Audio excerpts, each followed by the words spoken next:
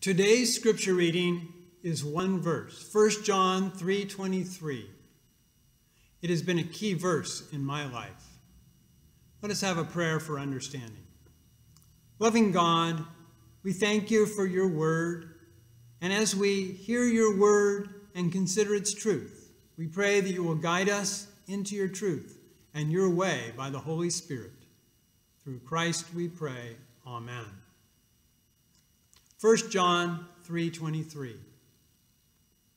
And this is his commandment, that we should believe in the name of his Son, Jesus Christ, and love one another, just as he has commanded us. This is the word of the Lord. Thanks be to God.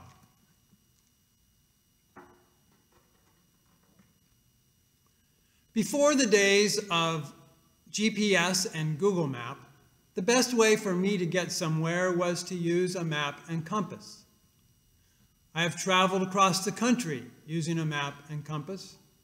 I've used a map and compass to hike in the mountains. I've even used a map and compass to sail on the ocean in the fog and in the dark of night.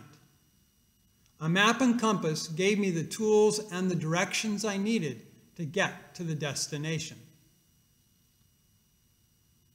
The message of 1 John 3:23 has been the map and compass that has guided my life of Christian faith. As a child, I was blessed by the people who gave me this spiritual map and compass. I don't remember them ever quoting the words of 1 John 3:23 to me, but they did give me this basic message: believe in Jesus and love one another. I did not understand the importance of this message when I first heard it, but God used this message to draw me closer to God as the years went by. Some of you know a key person who taught me this message when I was 12 years old and attended First Presbyterian Church in San Diego. That person is Dick Avery, a retired Presbyterian pastor who served many years at Shadle Park Presbyterian Church. He was my youth pastor when I was in junior high. All these years later, I still remember Dick Avery teaching us the importance of believing in Jesus and loving each other. I also remember how he made this something that we could see as we saw how much he cared for us and his example of Christian faith. Almost every day of my life, I go back to these two basics of the Christian faith found in this verse: believe in Jesus and love one another. This message has been the guide and compass in my life and in my ministry. This message tells us what God wants for us and how God desires us to live our lives.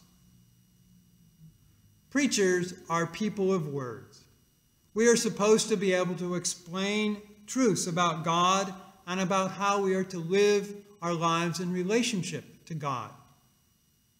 We try really hard to do this, but preachers know that words are inadequate tools to explain God. God is greater than what human language can put into words. A sermon or an explanation about God and the Christian life might provide a small gem of truth. But God's greatness is like a vast collection of gems.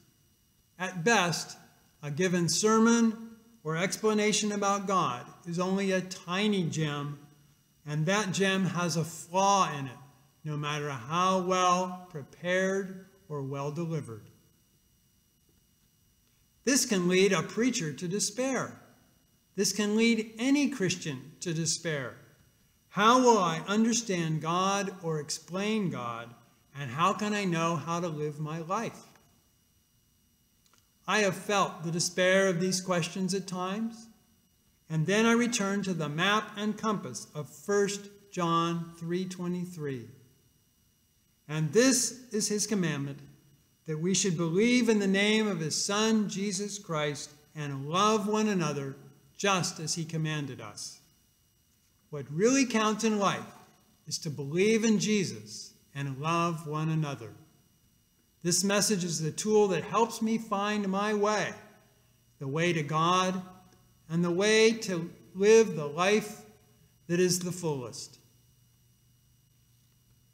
1 John 3:23 is a basic message. This is God's commandment, that we should believe in the name of God's Son, Jesus Christ, and love one another, just as he commanded us. This message tells us to keep our eyes on Jesus. Trust the one who is from God, the one who fulfills God's promises. John describes Jesus as God's Son, Jesus Christ. Jesus as God's Son means that Jesus is the one who comes from God. Jesus as the Christ, meaning the Messiah, means that Jesus is the one who fulfills God's promises. There is no better person to look to than the one sent from God, who is the fulfillment of God's promises.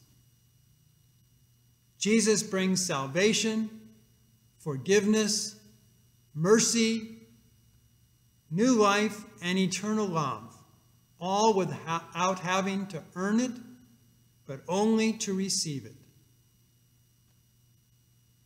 His life, death, resurrection, and eventual return give us the fullness of God's gifts for us. Our only hope is in Jesus, so we trust in Jesus to fulfill God's promises for us. And what did Jesus do? Jesus loved everyone he met. He loves everyone today, too. The way of Jesus is the way of love. If loving others is the way of Jesus, then loving others is the way for us, those who believe in Jesus, who trust in Jesus, who follow Jesus. We are commanded to love one another. This is the way of Jesus. Where do I go when I don't know where to go in life? What do I do when I feel lost? I go to the message of 1 John 3:23. Believe in Jesus and love one another. I know this statement doesn't explain with specificity what it means to believe in Jesus, and it doesn't tell me how to love others. But unpacking all this message means in our lives takes a lifetime. Actually, it probably takes eternity to unpack all this means. Maybe that is what heaven is for. What the statement, believe in Jesus and love one another, does for us is to center our lives. Maybe you have a special place in your mind or a special place in reality where you go when you want to center your spirit and find peace. I have a special place like this that I picture in my mind. It is a place I rode my bike to when I was a boy. When I think about this place, I remember the goodness of life and the strength and peace I can have in life. I also have a real place in Spokane where I go for a walk when I want to feel centered in my life, sensing the strength and peace God wants for me to have. It is also a place I go when I really need to talk to God or just be with God. 1 John 3:23 is the place in the Bible that centers me in my daily life and ministry. It brings me out of the chaos and confusion of life and back to the center of God's purpose. It is the tool that helps me find the way again. Believe in Jesus and love one another. This is the way, even when I'm not sure of the way or of the destination. Throughout my 40 years of pastoral ministry, God has given me a tangible reminder of this message. It is this small book of the New Testament and the Psalms. I bought this in a Bible bookstore 40 years ago when I was first a pastor. I needed a small Bible to take with me when I went on communion visits in homes, nursing homes, and hospitals. It has gone with me on almost every home communion for 40 years. It has been a faithful companion. The cover shows a picture of Jesus as the Good Shepherd and welcoming children. These are images that mean a lot to me. This book holds the message from God. And what is that message? It is found in 1 John 3:23. This is God's commandment, that we should believe in the name of God's Son, Jesus Christ, and love one another. This is what Jesus taught. This is what God teaches us today. As I come to my retirement, I want to thank God and thank you for the opportunity to have served in this congregation. You, the people of Hamlin Park Presbyterian Church, have been a blessing to me and my family. Words cannot express how much you have blessed us. You are such good encouragers, lifting me and others up when we feel down.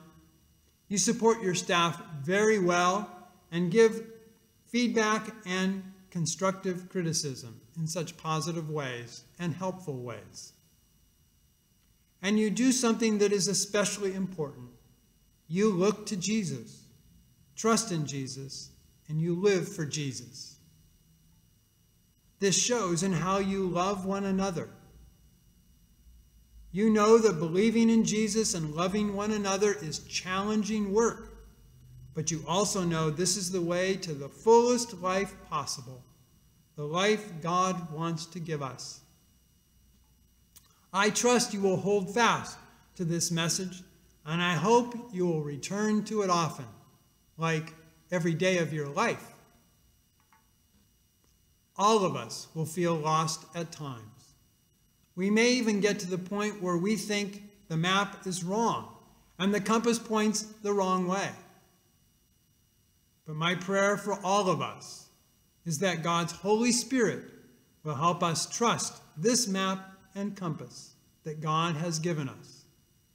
That every day we will do our best to believe in Jesus and love one another. Please bow with me in prayer. Loving God, I pray for Hamlin Park Presbyterian Church. You have blessed this church in the past and will bless it in the future. Help this congregation to look to you and the guidance of the Holy Spirit every single day. Help all of us to believe in Jesus and love one another. Amen.